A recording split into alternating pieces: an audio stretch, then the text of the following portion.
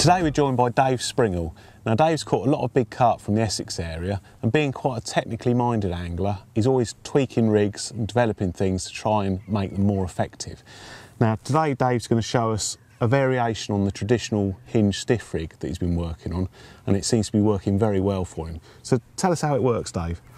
Well, basically, Dave, I'd been fishing the chod rig pretty much exclusively for probably a couple of years. Yeah. And it was everything was good, catching plenty of fish. And then I joined a couple of lakes that had leader bands on, where I wasn't able to fish the chod off the lead core as I like to, and it just wasn't the same. I started receiving a few aborted takes, and I was definitely getting done quite a few times in a short few weeks. Yeah. So I wanted to keep a similar hook. You know, the hooking pattern, the hooking section. I like the idea of the short, stiff hook link with a big hook and a very light pop-up, but I needed to come up with something that I could use as effectively straight off of the main line as it was off the lead core. Okay, so let's start with the hook end, the business end, if you like. I see, to start off with, you obviously using a nice bright pop-up. I see, quite unusually, using a very large ring to connect the pop-up to the D in the bristle filament. Why'd you do that? It's basically just for movement. Right. In a nutshell, there's a 15-turn knotless knot there on the hook. Yeah. And the size medium ring, the 5mm ring, is sort of twice the size of the conventional ring that most people would use. So we're sort of doubling the size of the D, doubling the size of the ring, and that sort of doubles the amount of movement that the hook bait's so it's giving it more movement. Because usually most people are tying sort of a knotless knot with 7 or 8 turns. That's right. And you virtually doubled it. So it's the hook bait sitting almost at the top of the shank. That's right. And you've got a very long D. Okay, so yeah, it looks, you can see it's a very aggressive looking setup. So what's that hook? It's a size 5 stiff rigger. Yeah. Because the hook's hanging directly underneath the pop-up, it just enables you to use a real big hook. Yeah. A nice straight point. Nice straight point. Definitely pricks more fish than a beak point, and I think lends itself to this setup a lot better. Okay, so you've got a fairly short section using 25-pound bristle filament, are you? So it's very, very stiff. Yes, very stiff. Good for excellent anti-ejection properties. But unusually, I noticed you using a crimp rather than a knot. Why do you do that? It's for 2 main reasons, Dave. First reason is purely for convenience. Right.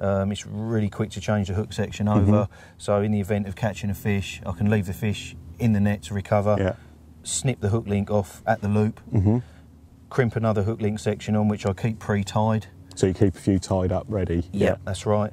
Tie a hook bait on. And away you go. And away we go, almost like a match angling situation. So you're fishing again within minutes? Yeah, almost instantly, yeah.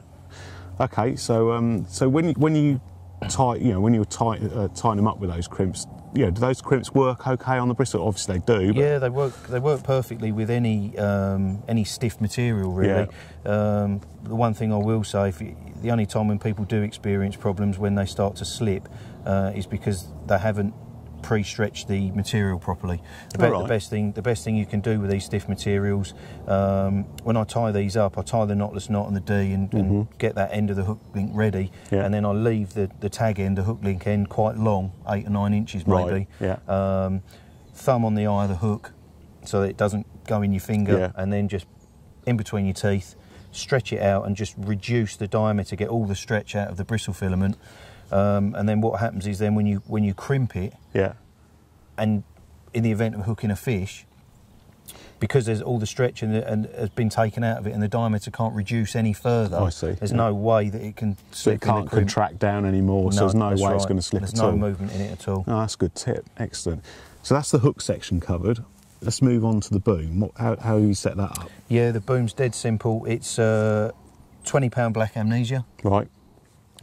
This end, we've got a size 11 high-performance swivel, obviously very, very strong. Yeah.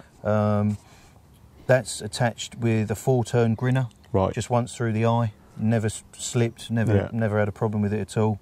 And then virtually all of the swivel you can see there is just covered with putty, with rig putty, and it's just enough putty to sink the pop-up. So you got so everything's masked by the putty. You just got the eye of the swivel there protruding, which is obviously very free spinning. And you've got a nice sort of streamlined link there, haven't you? That's correct, yeah. And then, so you've got that boom, I suppose it's what, about 7 or 8 inches long? Yes. Explain this end of it, because you've got quite a long loop there. Yeah, this end you can see the loop. It is a long loop, it's probably a couple of inches, and the reason I do that is that once that loop is doubled over like that onto this large eye quick change swivel, is that you've sort of got a boom there within a boom. Yeah. So it really does kick the lead out. It's almost like twice as stiff, from that section, exactly, isn't it? Yeah, so it's kicked out a long way away from the lead, and just really, you can see there's a nice you can see separation. It's never going to tangle, It's never going to tangle at all. So that lays it out nice and flat. It's never going to tangle on the cast. It's nicely masked there with that little streamlined sleeve. That's right. So the putty in the sleeve is pretty much covering up all of the metal wear from view. Very neat setup. Yeah. And you just use it on a conventional helicopter lead setup on the lead core leader. Wherever possible. You know, if it's really weedy, I have used it with a lead clip, but 9 times out of 10 it will be a conventional helicopter setup. If it's weedy again and I haven't got a cast too far, I'll tie the lead on with some light mono. Yeah, so the lead comes off. That's correct, yeah. So looks like a nice rig there, Dave. So I know you've been using it for a few months. So what have you caught on it? Yeah, basically I've had fish to 40 pounds 13 on the rig so far. I've had a couple of big 30s. I had a nice 33 linear, 35 mirror. And sort of countless upper 20s, 28s and 29s in sort of various situations. So you've used it on various waters, it obviously works everywhere, and I guess you get very good hook holds on it, so you've got a lot of confidence in it. Yeah, it's very reliable. Brilliant. Well, there you go. That's a very effective looking variation on the Hinged Stiff rig there, and you can see that is going to catch a lot of big fish. Okay, Dave, thanks for showing us that. Thanks, Dave.